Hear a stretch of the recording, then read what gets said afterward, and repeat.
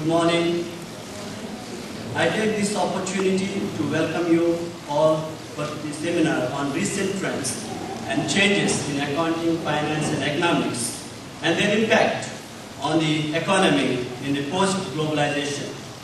I especially would like to welcome all the students, staff and faculty of School of Business, the presenters, Mr. Kasala Kamara and Mr. Anthony Perry. They would be introduced in detail at an appropriate time. I also want to take this honor of welcoming Dr. Trevor Gardner, the President of the University of Southern Caribbean, who is a visionary and who has contributed and contributing a lot for the growth and the development of the university. I also recognize there are some guests among us. I want to just acknowledge Dr. Noel. He is there in our presence. So we want to welcome you and Mr. Vijay Paul and other friends of the community. We also would like to welcome you and feel at home as we in this seminar and we are going to proceed very shortly. And ladies and gentlemen, the theme for this seminar is an important aspect of our daily lives, either at an individual or at a corporate level.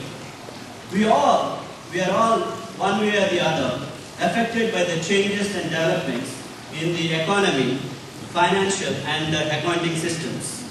First, let me give you the meaning of concept of post-globalization.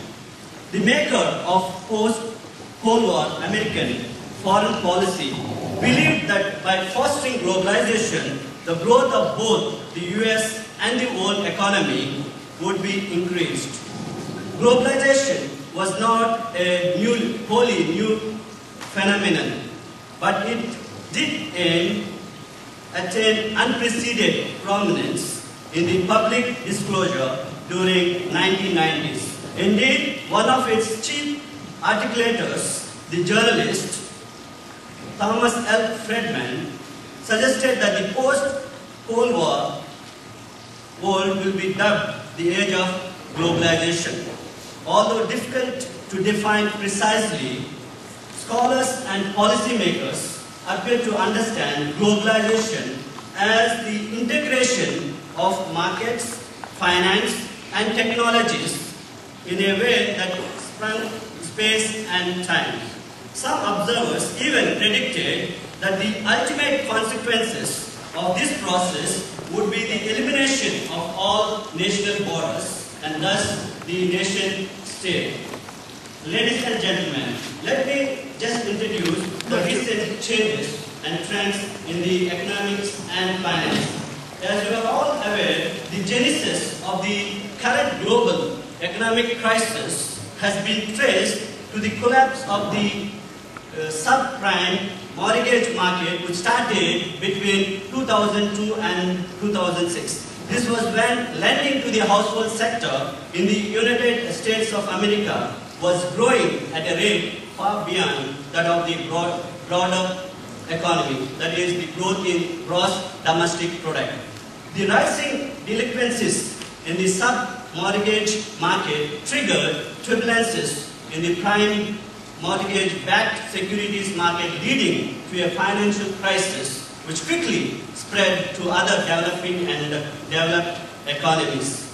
Subsequently, the financial crisis created a recessionary economic environment which global trade, stock market indices, commodity prices declined significantly. The financial and economic crisis thus negatively affected on economies around the world by adversely affecting trade and investment flows and price of key export commodities.